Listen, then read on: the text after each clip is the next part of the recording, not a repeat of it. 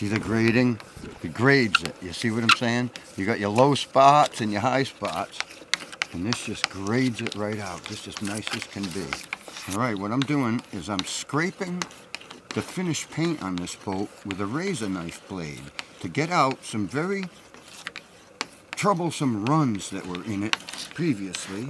And this is what we do before we sand it, so that you don't have to sand at the runs and sand alongside the runs at the same time. We want it to be nice and flat before we start sanding it.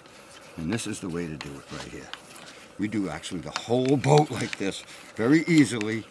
No dust, no problem whatsoever.